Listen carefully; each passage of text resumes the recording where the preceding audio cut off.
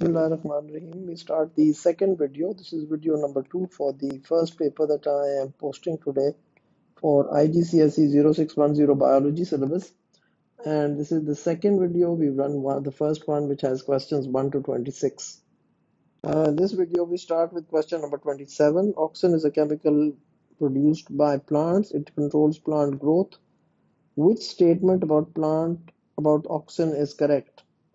Auxin affects the cells only where it is made. Auxin is equally distributed in response to light from one direction. No, it is the other way around. It's away from the light has more, so it has the cells elongate, and so of course the shoot bends, grows towards light. Grows doesn't bend. Sorry, bend is the wrong word. Grows towards light.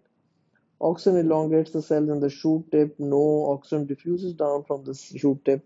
So auxin is made in the shoot tip. So this was correct. D was correct. Please revise this if you are not clear on this.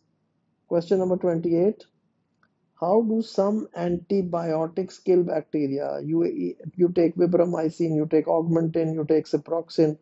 Why does it kill bacteria? Why does it not kill your body cells? Why does it not damage your body cells when you take augmentin or ciproxin? Because the bacteria has a cell wall and they will how do some antibiotics kill bacteria? They damage the cell wall. Now all these things, of course, endoplasmic reticulum is not present in bacteria, nucleus is not present in bacteria, and the protein coat is not present in bacteria, that is present in a virus. So if you knew that, you would have figured this out, that it could be the cell wall is only bacteria have a cell wall which is made up of peptidoglycan, and then they have a cell membrane inside it, which is very closely applied to the cell wall, and then they have cytoplasm, and then they have a loop of DNA, and they may or may not have small circle DNA, which are called plasmids. Then question number 29. Some statements about asexual reproduction are listed. Offsprings are genetically identical, offsprings are genetically different.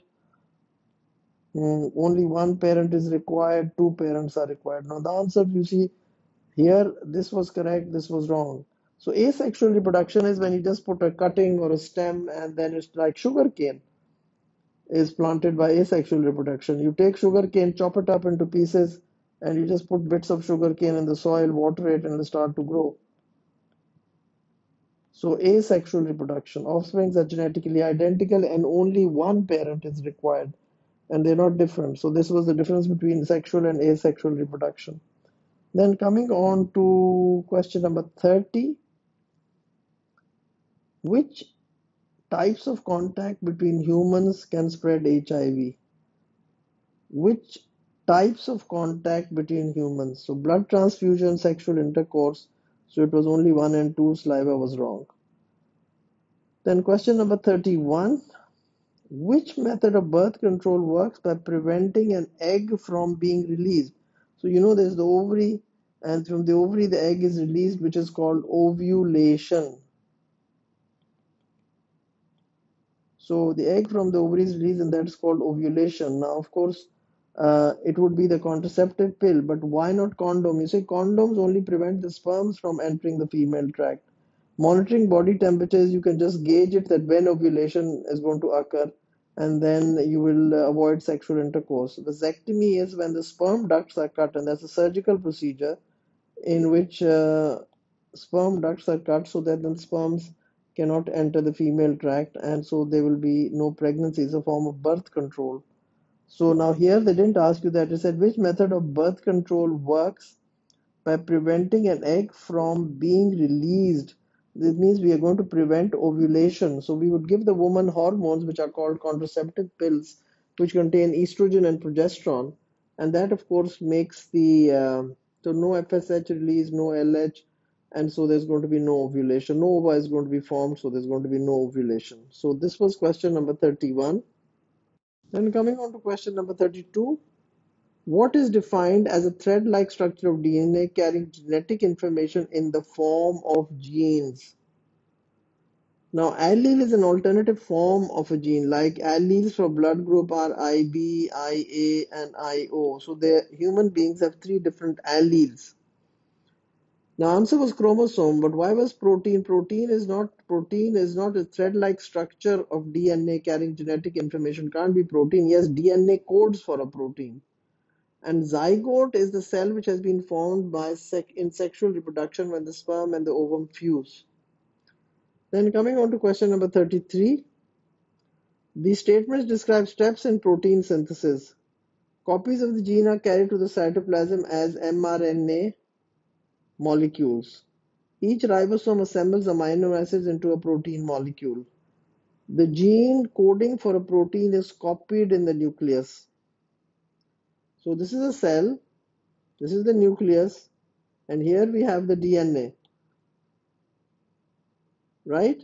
Now this DNA is a double-stranded DNA. So first of all, it unzips, and then of course what happens is that one of it is copied, and this copying is called mRNA. And then this mRNA leaves the nucleus, and then it goes and attaches to the ribosome, and then this mRNA is translated into a protein, and this protein is made, which I am going to show in green. So it was 3, the gene coding for a protein is copied in the nucleus. This was the first thing. Then it was 1, copies of the gene are carried to the cytoplasm as mRNA molecules. Then 4, the mRNA molecules passes through ribosomes. And then it was 2, each ribosome assembles amino acids into a protein molecule. So this was a very good revision of your protein synthesis.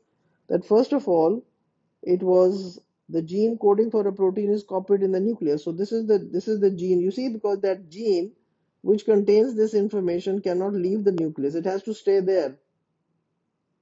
So what is going to copy it is going to be the mRNA molecule. So this is the mRNA molecule which has copied this. Just like I have a recipe for a chocolate cake. Well, you come to my place and you just copy that recipe.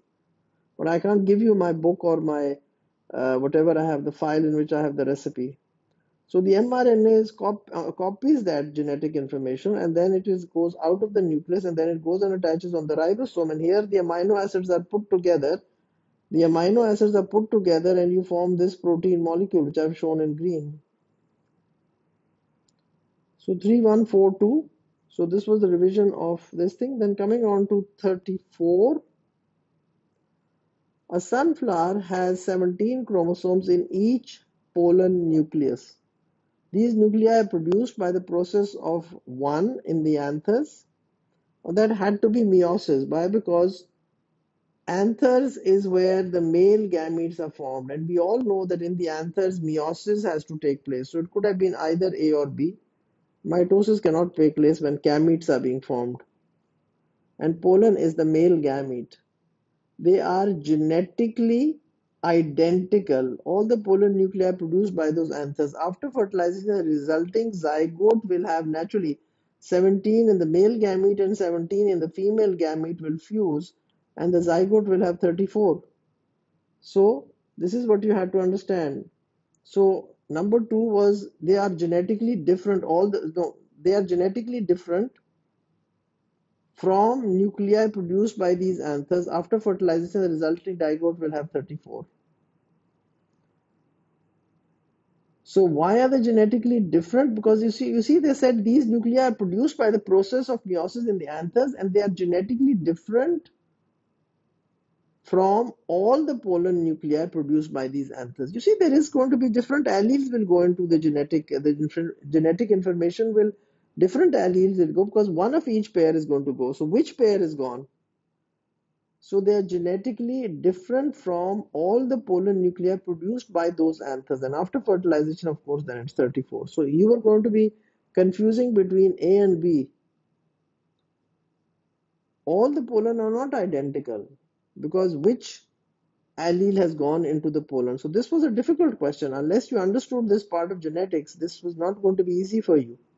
Why is it different? Because all the pollen are not going to be different. Just like a couple, a husband and wife have 4 sons, and why are all the sons different? Because genetic information, different alleles went into them, and the information in the zygotes were different. Then coming on to question number 35.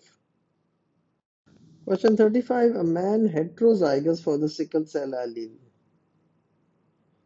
has children with a woman who is homozygous for the normal HPA-HPA. Now, what is the probability that the first child will be resistant to malaria? Whether it's the first or the second child, that's immaterial. The fact is that you know these are the ones who are resistant to malaria. So there is 2 out of 4. So 1 out of 2 means 0.5%.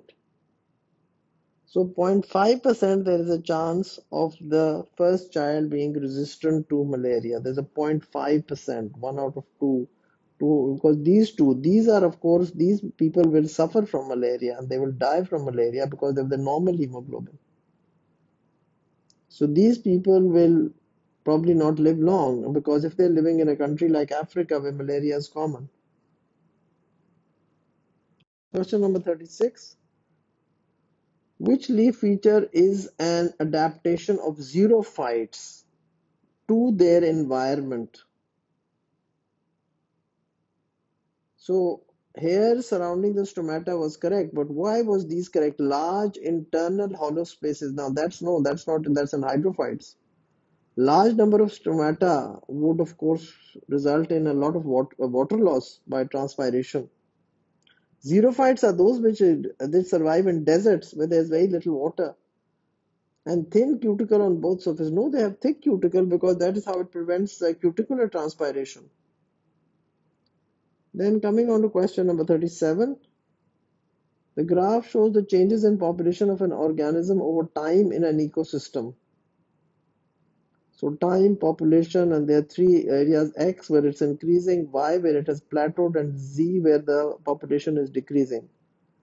So you can easily put some figures here, say this was 100, and then it's gone up to say 1,000, and then it stays 1,000, and then again it starts to decrease to say about 10 here.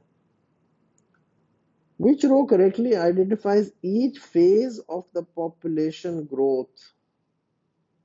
As we all know, the X phase is the exponential or the log phase. And then the Y phase is the stationary phase in which it remains, it plateaus, this part. So it means the number is remaining the same. Their number of dying and the number of birth is equal. So if 100 are being produced, so 100 are dying, so the number remains the same. And then in Z, you can see the number is decreasing. So this is now the death phase. More dying, say 100 dying, only 5 being born. So the numbers are decreasing. So exponential phase, stationary phase, and the death phase. But you have to know the names of these different phases of the growth population graph.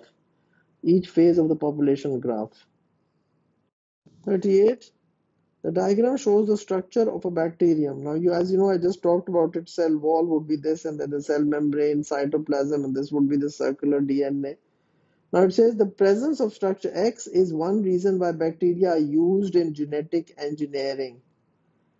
What is structure X? Now, we all know it is a plasmid. Please remember, there is no nucleus in a bacteria, there are no mitochondria in a bacteria, there are no chloroplast in a bacteria. Bacteria is a prokaryote. It does not have any membrane-bound organelles. And nucleus, mitochondria, and chloroplast are membrane-bound organelles. 39. When nitrates enter a lake, they cause rapid growth of algae. Algae is unicellular plants on the surface of the water. This causes the following changes in the lake. The concentration of dissolved oxygen in the water decreases, fish and other aquatic die, aerobic respiration in decomposers increase, producers die, and decomposition increases. Now, in which order do these? Now, I would have sort of figured it out. I would sort of say, okay, fish and other aquatic animals, that's the end result. So 2 was the last, and this is the only one in which 2 is the last. Because you see, you had to figure out producers die and decomposition. You see, the algae form a thick layer, then some of the algae start to die because they don't get enough light or there are not enough animals to eat them. So the algae die. So that is the producers die and they come to the fall to the bottom of the pond. And this, of course, results in the bacteria aerobically respiring because there's not a lot of dead organic matter. And then the concentration resolved. Why? Because the bacterial number increases and the bacteria aerobically respire, using up the oxygen of the water. And that, of course, results in the death of the fish and other aquatic animals. So that's why it's called BOD, biochemical oxygen demand. More the pollution, more the biochemical oxygen, more the bacteria, more they aerobically respire, more they use up the oxygen. Now coming to the last question, this was a 40-minute, 45-minute exam, so you needed to be very quick in it, and you needed not be, sort of contemplating and thinking a lot, and you needed to do this a little faster. So question number 40. The action of which type of bacteria would cause soil to be lacking in nitrates? You know, the nitrogen cycle, there's one which are the enemies of farmers, and those are the denitrifying bacteria. And these denitrifying bacteria live in waterlogged soils, and they convert the nitrates. The nitrates in the soil, NO3 in the soil, is converted to nitrogen gas and goes back into the air. Now, nitrogen is of no use to the plant. So that's why these denitrifying bacteria are called the enemies of farmers. If you haven't revised this, please revise the ecology chapter from the videos which I have posted quite some time ago on ecology. So revise that if you are having trouble with the nitrogen cycle, because there has to be a question on the nitrogen cycle and you need to be knowing this. Uh, Conclude this first, and this video contains question 27 to question 40, and I've tried to explain them. And if you have any problems, please write down in the comments below and let me know if there are any issues which we need to be addressed, and maybe we can make some more videos on this till your exams at the end of July. And thank you very much for watching these videos.